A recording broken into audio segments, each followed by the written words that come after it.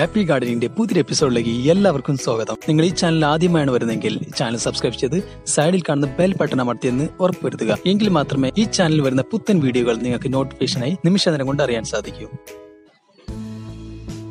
വളരെ എളുപ്പത്തിൽ നമുക്ക് വീട്ടിൽ നമ്മുടെ ആവശ്യത്തിന് വേണ്ടി കൃഷിയാവുന്ന ഒരു വിളയാണ് തക്കാളി. തക്കാളി നമുക്ക് 2 മുറയുടെ വീട്ടിലുണ്ട്. നമുക്ക് ആവശ്യത്തിലുള്ള തക്കാളി നമുക്ക് അതിന് പറിച്ചെടുക്കാവുന്നേ ഉള്ളൂ. അപ്പോൾ ഈ കൊറോണയൊക്കെ ആയ സമയത്ത് നമുക്ക് തക്കാളി ഒക്കെ കിട്ടാൻ ബുദ്ധിമുട്ടൊക്കെ വരികയാണെങ്കിൽ ഒരു പക്ഷെ നമ്മൾ വീട്ടിലൊക്കെ ഇത് കൃഷി ചെയ്തിട്ടുണ്ടെങ്കിൽ നമുക്ക് വീട്ടിൽ നിന്ന് വളരെ സിമ്പിളായിട്ട് വളരെ എളുപ്പത്തിൽ നമുക്ക് കൃഷി ചെയ്ത് തക്കാളി നമുക്ക് ഉണ്ടാക്കാൻ സാധിക്കും. തക്കാളി കൃഷി ചെയ്യുമ്പോൾ ഒരുപാട് വെറൈറ്റി തക്കാളി ഹൈബ്രിഡ് വെറൈറ്റീസ് ഒക്കെ ഒരുപാട് വിപണിയിൽ ലഭ്യമാണ്. ഈ ഹൈബ്രിഡ് തക്കാളിയുടെ ഗുണം എന്താ വെച്ചാൽ നമ്മൾ നട്ട് കഴിഞ്ഞിട്ടുണ്ടെങ്കിൽ വളരെ കൂടുതൽ ലാഭകരമായിട്ട് നമുക്ക് തക്കാളി നിന്ന് കിട്ടും. കൂടുതൽ രോഗപ്രതിരോധ ശേഷി അതിനുണ്ടായിരിക്കും. അപ്പോൾ ഈ ഹൈബ്രിഡിന്റെ മെച്ചങ്ങളെ കുറിച്ച് നമ്മളൊരു വീഡിയോ ഇതിനു മുമ്പ് ചെയ്തിട്ടുണ്ട്. ഹൈബ്രിഡ് തക്കാളി എങ്ങനെയാണ് ഉണ്ടാക്കുന്നത്, ഹൈബ്രിഡ് തക്കാളിയുടെ ഇനങ്ങൾ ഏതൊക്കെയാണെന്നൊക്കെ പറഞ്ഞിട്ടൊരു വീഡിയോ നമ്മൾ ഇതിനു മുമ്പ് ചെയ്തിട്ടുണ്ട്. അപ്പോൾ അത് കാണാത്തവരുണ്ടെങ്കിൽ ഇതായി മുകളിൽ കാണുന്ന ലിങ്കിൽ ക്ലിക്ക് ചെയ്ത് കഴിഞ്ഞിട്ടുണ്ടെങ്കിൽ നിങ്ങൾക്ക് ഹൈബ്രിഡ് വെറൈറ്റിയെ കുറിച്ച് നിങ്ങൾക്ക് കൂടുതൽ മനസ്സിലാക്കാൻ പറ്റും. എന്താണ് ഹൈബ്രിഡ് വെറൈറ്റി, എങ്ങനെയാണ് ഹൈബ്രിഡ് വെറൈറ്റീസ് ഉണ്ടാക്കുന്നത്, ഏതൊക്കെയാണ് ഹൈബ്രിഡ് വെറൈറ്റി തക്കാളികൾ ഏതൊക്കെയാണെന്നൊക്കെ ആ വീഡിയോയിൽ വിശദമായിട്ട് പറയുന്നുണ്ട്. അപ്പോൾ ആ വീഡിയോ നിങ്ങൾ കണ്ടു കഴിഞ്ഞാൽ അതിനെക്കുറിച്ച് നിങ്ങൾക്കുള്ള എല്ലാ ഡൗട്ടുകളും മാറിക്കിട്ടും. പിന്നെ തക്കാളി നമുക്ക് വീട്ടിൽ കൃഷി ചെയ്യാൻ വിത്തുകൾ നമുക്ക് കാർഷിക ഗവേഷണ കേന്ദ്രത്തിന്റെ ഔട്ട്ലെറ്റിലും പിന്നെ മികച്ച നല്ല അംഗീകാരമുള്ള നഴ്സറികളിലൊക്കെ അതിന്റെ വിത്തുകൾ നമുക്ക് ലഭ്യമാണ്. അപ്പോൾ അങ്ങനെയുള്ള സ്ഥലങ്ങളിൽ നമ്മൾ വിത്തുകൾ മേടിക്കുക. ഒരിക്കലും നമ്മൾ ഈ തക്കാളി കൊണ്ടുവരുന്ന തക്കാളികൾ നമ്മൾ എടുത്തിട്ട് അതിന് വിത്ത് എടുക്കാൻ പാടില്ല. അതെന്തുകൊണ്ടാണെന്ന് നമ്മൾ ഇതിനു മുമ്പ് വീഡിയോ ചെയ്തിട്ടുണ്ട്. അപ്പോൾ ആ വീഡിയോ നിങ്ങൾ കാണുക. അതിന്റെ വീഡിയോയുടെ ലിങ്ക് ഞാൻ മുകളിൽ കൊടുത്തിട്ടുണ്ട്. നമ്മൾ ഒരിക്കലും തക്കാളി കടയിൽ നിന്ന് മേടിക്കുന്ന തക്കാളി ഒരു കാരണവശാലും നമ്മൾ അത് എടുത്തിട്ട് വിത്തിന് വെക്കരുത്. ഒരിക്കലും നമ്മൾ അതുകൊണ്ട് തക്കാളി കൃഷി ചെയ്യരുതെന്നും നമ്മൾ പറഞ്ഞിട്ടുണ്ട്. അതിനുള്ള കാരണങ്ങളും അതുകൊണ്ടാണ് അപകടങ്ങളൊക്കെ നമ്മൾ അതിൽ പറഞ്ഞിട്ടുണ്ട്. അപ്പോൾ ആ വീഡിയോ കൂടി നിങ്ങൾ കാണുക. ഈ കാര്യങ്ങളൊക്കെ നമ്മൾ ശ്രദ്ധിക്കുക. നഴ്സറികളിൽ തക്കാളിയുടെ നല്ല ഇനം മുന്തിയ വിത്തുകൾ മുളപ്പിച്ചിട്ട് അവർ അതിന്റെ തൈകളൊക്കെ വിൽക്കുന്നത് കാണാറുണ്ട്. അപ്പോൾ നമുക്ക് അങ്ങനെയും തൈകൾ മേടിച്ച് നമുക്ക് നടാം. അങ്ങനെ മേടിക്കുകയാണ് നമ്മൾ ഒരു കാര്യം ശ്രദ്ധിക്കണം. തക്കാളിയുടെ തൈകൾ മേടിക്കുമ്പോൾ എപ്പോഴും കരുത്തുള്ള തൈകൾ മാത്രം സെലക്ട് ചെയ്യുക. ഉണങ്ങി നിൽക്കുന്ന ഇലകളോ അല്ലെങ്കിൽ പുള്ളിക്കുത്തുകളുള്ള ഇലകളുള്ള തൈകൾ നമ്മൾ ഒരിക്കലും എടുക്കരുത്. ആ ട്രയലിൽ നിന്ന് തന്നെ നമ്മൾ തൈകൾ സ്വീകരിക്കാതിരിക്കാൻ പ്രത്യേകം ശ്രദ്ധിക്കണം. അങ്ങനെയുള്ള തൈകൾ എന്തെങ്കിലും ഇതിനകത്ത് രോഗങ്ങളൊക്കെ ഉണ്ടെങ്കിൽ നമുക്ക് ഒരുപാട് ദോഷം ചെയ്യും. അപ്പോൾ എപ്പോഴും ആരോഗ്യമുള്ള നല്ല അടിഭാഗം അത്യാവശ്യം ആരോഗ്യത്തോടെ കരുത്തോടെ നിൽക്കുന്ന തൈകളൊക്കെ ആണെങ്കിൽ നമുക്ക് സെലക്ട് ചെയ്യാൻ തീർച്ചയായിട്ടും. അല്ലെങ്കിൽ നമുക്ക് വേറെ ബുദ്ധിമുട്ടൊന്നുമില്ലെങ്കിൽ നമുക്ക് വിത്തുകൾ മുളപ്പിച്ചിട്ട് നമുക്ക് തൈകൾ ഉണ്ടാക്കാം. നല്ല വിത്തുകൾ, നല്ല ഹൈബ്രിഡ് വിത്തുകളൊക്കെ നമുക്ക് നഴ്സറികളിൽ നിന്ന് വാങ്ങാൻ കിട്ടും. അങ്ങനെയുള്ള വിത്തുകൾ മേടിച്ചിട്ട് നമ്മൾ ട്രേയിൽ മുളപ്പിക്കുക. ഒരിക്കലും നേരിട്ട് പാകിയിട്ട് തക്കാളി വിത്ത് നമ്മൾ മുളപ്പിച്ച് നേരിട്ട് തൈകൾ ഉണ്ടാക്കി അവിടെ തന്നെ വെച്ച് നമ്മൾ കൃഷി ചെയ്യാൻ പാടില്ല. തക്കാളി എപ്പോഴും നമ്മൾ പറിച്ച് നട്ടിട്ട് കൃഷി ചെയ്യേണ്ട ഒരു വിളയാണ്. അപ്പോൾ തക്കാളി നമ്മൾ എപ്പോഴും ട്രേയിൽ മുളപ്പിച്ചിട്ട് നടാനും. അങ്ങനെ ചെയ്യുമ്പോൾ കൂടുതൽ കരുത്തോടെ തൈകൾ വളർന്നു വരാനും കൂടുതൽ നല്ല രീതിയിൽ നമുക്ക് മികച്ച വിളവ് തരാനൊക്കെ തക്കാളി നമുക്ക് സഹായിക്കും. തക്കാളി നമ്മൾ വാരങ്ങൾ അല്ലെങ്കിൽ ചട്ടിയിലൊക്കെ നമുക്ക് കൃഷി ചെയ്യാവുന്നുള്ളൂ. വളരെ എളുപ്പത്തിൽ കൃഷി ചെയ്യാം. നമ്മൾ എപ്പോഴും കൃഷി ചെയ്യുന്നതിൻ്റെ ഒരാഴ്ച മുൻപ് നമ്മൾ വാരങ്ങൾ തയ്യാറാക്കി അതിൽ ചാണകപ്പൊടി, കമ്പോസ്റ്റ്, കുമ്മായം നമ്മൾ തക്കാളിക്ക് എപ്പോഴും ചേർത്ത് കൊടുക്കേണ്ട ഒരു മുഖ്യമായിട്ടുള്ള സാധനമാണ്. അപ്പോൾ നമ്മൾ തക്കാളിയുടെ കൂടെ ഈ വളങ്ങളൊക്കെ ചേർത്ത ശേഷം കൂടുതൽ നമ്മൾ കുറച്ച് കുമ്മായം കൂടി ചേർത്ത് കൊടുക്കുക. അത്യാവശ്യം നല്ല രീതിയിൽ മിക്സ് ചെയ്ത് വെച്ച് ഒരാഴ്ച കഴിഞ്ഞ ശേഷം വേണം നമ്മളതിൽ തൈകൾ നടാൻ വേണ്ടിയിട്ട്. അപ്പോൾ നമ്മൾ ചട്ടിയിലാണെങ്കിൽ ഈ ഒരു കാര്യം നമ്മൾ ശ്രദ്ധിക്കുക. ഒരാഴ്ച മുൻപ് നമ്മൾ പോട്ടി മിശ്രിതം എല്ലാം റെഡിയാക്കി നനച്ച് കൊടുക്കുക. എന്നിട്ട് ഒരാഴ്ച കഴിഞ്ഞ ശേഷം മാത്രമേ നമ്മൾ അതിലേക്ക് തൈകൾ നടാൻ പാടുള്ളൂ. നമ്മൾ ചട്ടിയിലോ അല്ലെങ്കിൽ ഗ്രോ ബാഗിലോ നടുന്നെങ്കിൽ മാക്സിമം ഒരു തൈ മാത്രം നടാൻ ശ്രമിക്കുക. നമ്മൾ നിലത്ത് അല്ലെങ്കിൽ വാരങ്ങളിലാണ് നടുന്നതെങ്കിൽ 2 അടി ഡിസ്റ്റൻസിൽ നമുക്ക് ഓരോ തൈകളും നട്ട് കൊടുക്കാവുന്നേ ഉള്ളൂ. ശേഷം നല്ല രീതിയിൽ തന്നെ ചെടികൾ നല്ല ആരോഗ്യത്തോടെ വളരും.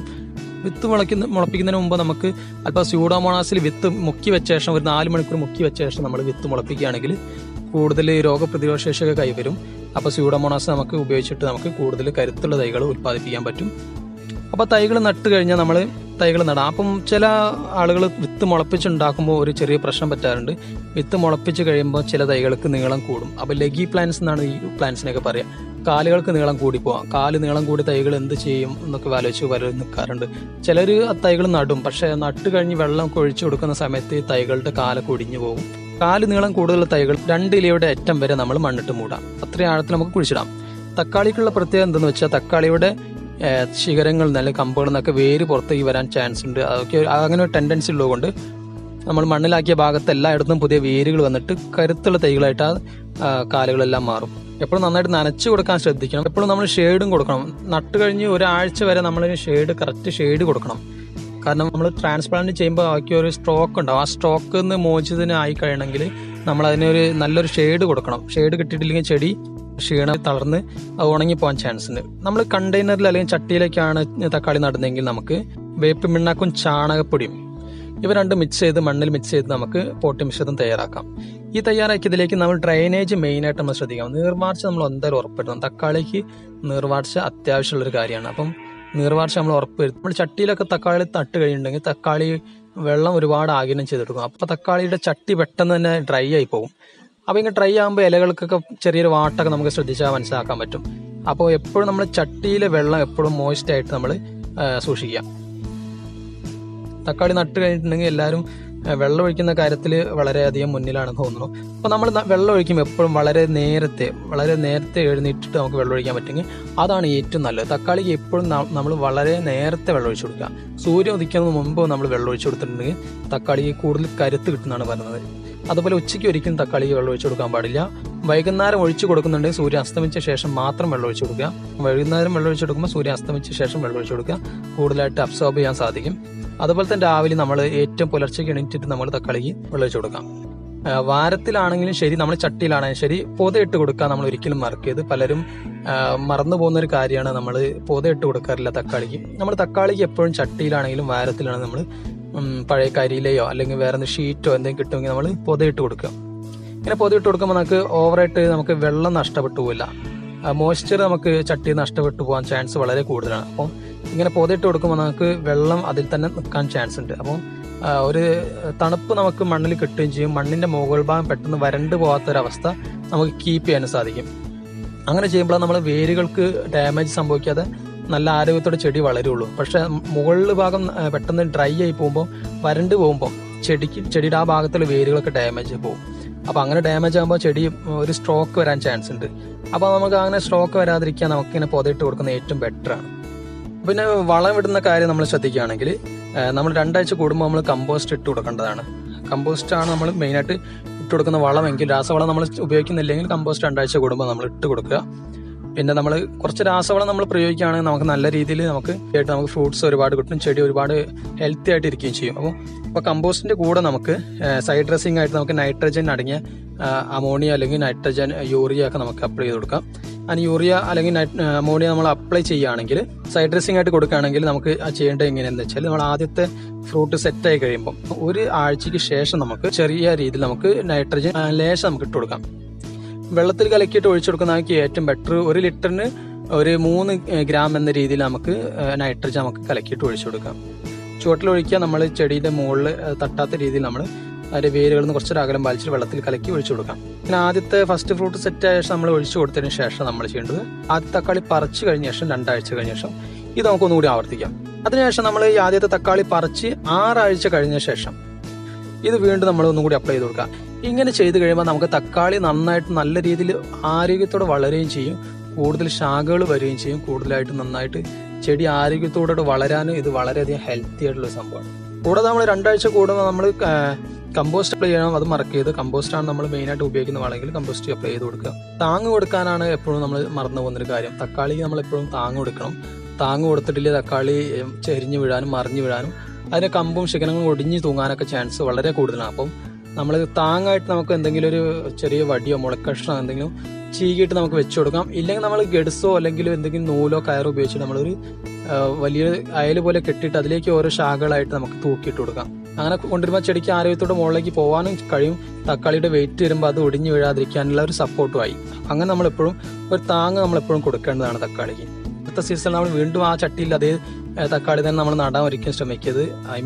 നമ്മൾ തക്കാളി കൃഷി മാത്രമായിട്ട് ആ ചട്ടിയിൽ ഉപയോഗിക്കരുത്. നമ്മൾ ആ പോട്ടി മിശ്രത്തിൽ നമ്മൾ 1 പ്രാവശ്യം തക്കാളി കൃഷി ചെയ്തിട്ടുണ്ടെങ്കിൽ നമ്മൾ അടുത്ത പ്രാവശ്യം നമ്മൾ വേറെ എന്തെങ്കിലും കൃഷി ചെയ്യുക, ഒന്നെങ്കിൽ പയർ ചെയ്യുക അല്ലെങ്കിൽ വെണ്ട, അങ്ങനെ വേറെ എന്തെങ്കിലും നമ്മൾ കൃഷി ചെയ്യാം. കാരണം എന്താ വെച്ചാൽ നമ്മൾ ഒരേ വിള തന്നെ വീണ്ടും ആവർത്തിക്കുമ്പോൾ അതിന് രോഗങ്ങൾ കൂടുതൽ അറ്റാക്ക് ചെയ്യാനുള്ള ചാൻസ് കൂടുതലാണ്. അപ്പോൾ നമ്മൾ വിളകൾ മാറ്റി കൃഷി ചെയ്യുമ്പോൾ ആ ചട്ടിയിൽ നമ്മൾ വേറെ വിള അടുത്ത പ്രാവശ്യം ചെയ്യുമ്പോൾ രോഗങ്ങൾക്ക് ആക്രമിക്കാൻ പറ്റാത്ത രീതിയിലൊരു തടസ്സമായി വരും. അപ്പോൾ നമ്മൾ എപ്പോഴും വിളകൾ മാറ്റി മാറ്റി കൃഷി ചെയ്ത് കഴിഞ്ഞിട്ടുണ്ടെങ്കിൽ, തക്കാളി എന്നല്ല മറ്റെന്ത് കൃഷി ചെയ്യുകയാണെങ്കിലും നമ്മൾ വിളകൾ മാറ്റി കൃഷി ചെയ്യാം. അങ്ങനെ ചെയ്ത് നമുക്ക് നമ്മുടെ തോട്ടത്തിൽ രോഗങ്ങളുടെ തോത് കുറയ്ക്കാൻ സാധിക്കും. മറിച്ച് നമ്മൾ ഒരേ വിളനെ വീണ്ടും വീണ്ടും കൃഷി ചെയ്യുമ്പോൾ രോഗങ്ങൾക്ക് ആക്രമിക്കാനുള്ള ഒരു ചാൻസ് കൂടുകയും നമ്മുടെ തോട്ടത്തിലെ രോഗങ്ങൾ ഒരു സന്ദർശകരായിട്ട് വരികയും ചെയ്യും. ഇത്രയും കാര്യങ്ങൾ വളങ്ങളും കാര്യങ്ങളും ശ്രദ്ധിച്ചു കഴിഞ്ഞാൽ തക്കാളി നല്ല രീതിയിൽ വിളവെടുക്കാൻ നമുക്ക് സാധിക്കും. പിന്നെ നമുക്ക് തക്കാളി വരുന്ന രോഗങ്ങൾ ഏതൊക്കെയാണെന്ന് വെച്ചാൽ മുഞ്ഞകളുടെ ആക്രമണം വരാറുണ്ട്. അതുപോലെ തന്നെ ഫ്ലീ ബീറ്റിൽസിന്റെ ആക്രമണം കുറച്ച് ചെറിയ തോതിൽ വരാറുണ്ട്.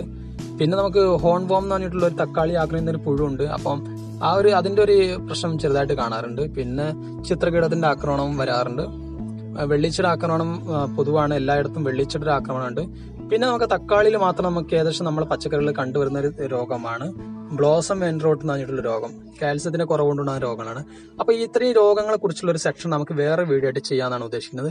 അപ്പൊ ഈ വീഡിയോ കുറച്ച് ലെങ്തി ആയി പോയി, അതുകൊണ്ട് നമുക്ക് ഇത് ഇത്രയും കാര്യങ്ങൾ നമ്മൾ മുഴുവനായിട്ട് ഒരു വീഡിയോ പറഞ്ഞു കഴിഞ്ഞിട്ടുണ്ടെങ്കിൽ എല്ലാവരും വീഡിയോ ഫുൾ ആയിട്ട് കാണാൻ ചാൻസ് ഇല്ല.